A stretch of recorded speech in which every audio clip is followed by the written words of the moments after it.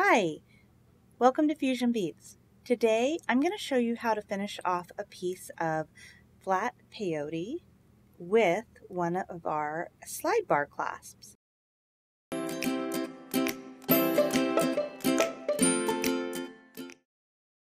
So these clasps are our slide bar clasps, and the collection that you can see here is our base metal collection. So these are all base metal, and they've been plated in silver, natural brass, antique copper, and gold. And we also carry these in sterling silver as well. And this clasp just slides apart, and you can see the two pieces here, and then you slide it back together. And they have a nice piece of wire that's been soldered onto the side, which makes a great way to finish off a piece of flat peyote beadwork. This piece that I've woven here is woven with size 11 cylinder beads, and you can see that that fits right through there. And I'm going to teach you how to just zip this up to create like a nice seamless finish. So we like these clasps a lot because they don't take up a lot of room when you are done with your bracelet, so you can have more room to design in your peyote work. You could also use these clasps with some other bead weaving techniques. You just want to make sure that you pick the right width and that your beads will slide through the space here on the bar. So I'm going to use this antique brass one to finish off my bracelet here. And I've woven this piece so that it is the perfect width to work with this bar. And with your finishing thread coming out, you just want to pull your beadwork through that bar, and we're going to fold it over. And I like to go about 10 beads back, so or 10 rows back. So starting from this bronze bead here on the end, we're going to count 5 rows down the side, which will equal 10 rows in peyote stitch to this cream bead here. So that's where I'm going to fold it over to, and you can see that that creates a nice space for me to zipper it all up. My thread is coming out of this bottom bronze bead down here, and so I'm going to fold, and then I'm just going to start working my way across kind of zipper-like down the length of the bracelet, and then I'll come back and reinforce. So wherever your thread is coming out, find the bead that would be the great next one to go through. And in this case, I'm going to go into that second bead over, which is 2, 3, 4, 1, 2, 3, 4, 5, 6, 7, 8, 9, 10 rows back.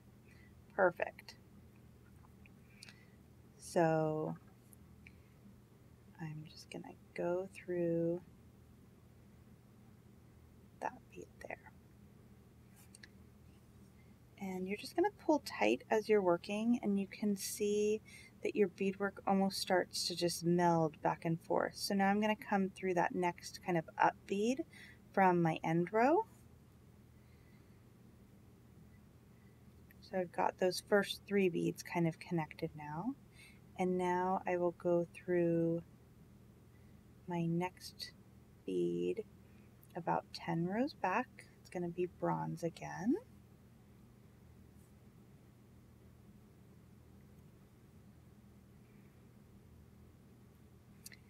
And I'm going to go through my cream bead here as my next bead.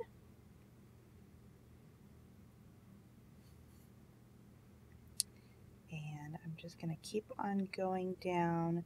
The rest of these beads all look like they're going to be bronze, so I'm going to go through the bronze in my 10th row. You may need to wiggle your yarn around a little bit, or your needle around a little bit to get it through that bead. And again through the one on my edge row here.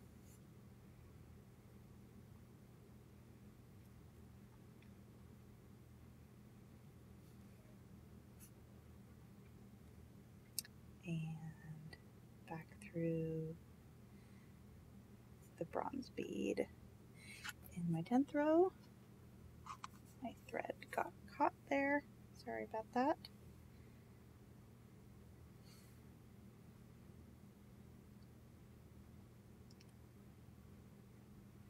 Get this all sorted out here. Sorry, my thread got caught and then looped back through.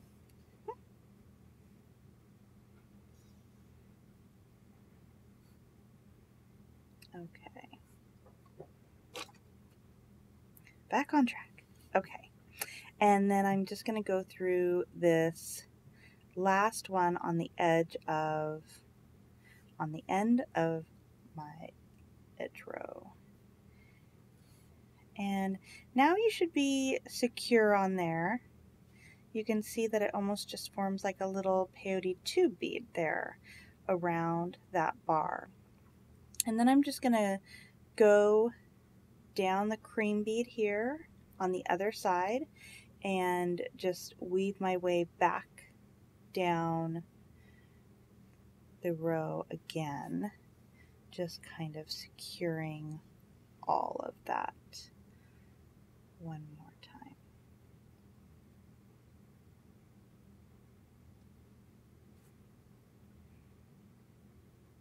Make sure everything is nice and tight.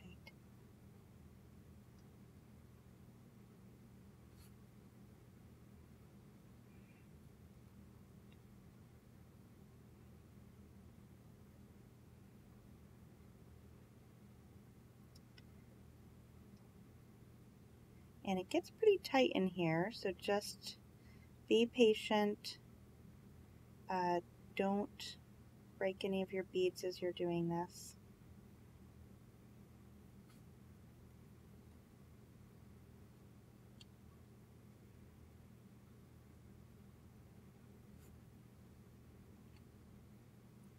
Just making your way back down, kind of securing that.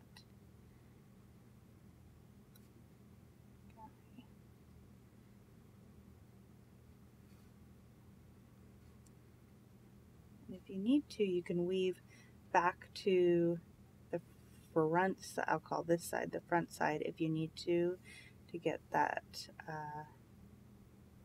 piece through there.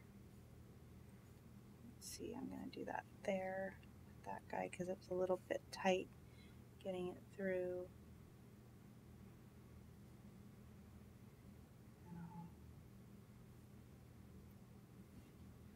Weave back through. Next guy. And kind of go back over to the other side.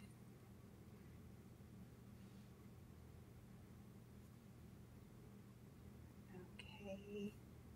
And we're coming back out our end row here. I'm just going to do one last turn to really secure that guy there. So that is one side done. You can see it's wrapped there. And then I'm just going to weave this tail thread back down through my work to finish that off. And I'll repeat all of those steps for the second side of my bracelet. Now, one tip here is to go ahead and get it all set up, but you can slide this apart and just work with the one side of the clasp over here. Just make sure that you don't get anything twisted around and that your bracelet's still going to close and it's not going to be twisted or anything like that. All right, that is how you use our slide bar clasp. You can find the sidebar clasps and all the tools and supplies you need to make bracelets like this at fusionbeads.com.